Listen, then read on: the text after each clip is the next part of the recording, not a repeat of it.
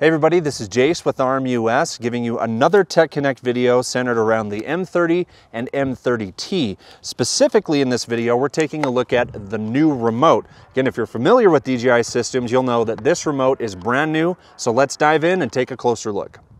So first thing you'll notice is the different configuration. If you're familiar with a lot of DJI systems, you'll know this is a new remote for the M30 series. It's a little bit larger.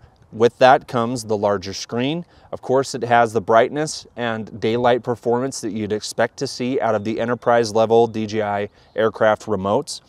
Also, what you'll notice is an abundance of not really shortcut buttons, but function buttons. So each of these buttons relates to a unique function depending on which payload you're in. So if you're in IR or zoom or the wide lens, these functions will vary depending on the sensor payload that you have selected. Of course, we have our standard control with the gimbal sticks, our power, our return to home button. We also have a mission pause button up at the top. And then going to the top of the remote, again, standard things we plan to expect from enterprise level aircraft, which is USB-C, which is your primary charging port, our HDMI port for HDMI out, USB-A, so jump drives, external hard drives, transferring of data for perhaps third-party payloads for speakers, and also the micro SD slot, again, for transferring data, maybe screenshots or screen recordings. On the back, we have our C1, C2, again, which is we have come to expect, as well as an addition of a C3 button.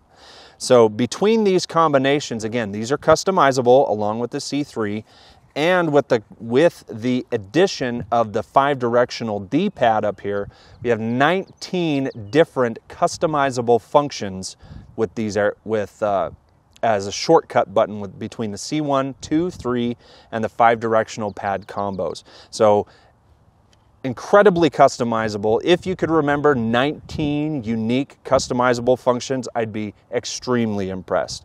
Again, going back to the top, we've got our shutter release button, our video start and stop record, a new toggle switch on the side, which is very satisfying, and our standard rollers up and down, left and right, and shutter release, and our exposure control, or it varies again depending on your function. In the zoom camera, it's your zoom function.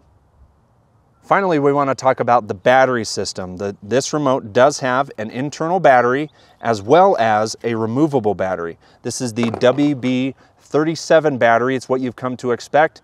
Auxiliary batteries for a smart remote and the Crystal Sky. So you'll be able to take any equipment you had in the past, or at least some of it, with the WB37 as augment batteries for your remote for the M30. All right, so that's our look at the remote for the M30 and M30T series. Of course, for more information, contact the RMUS team about the M30 for any quoting or additional questions, and look for us on the next video.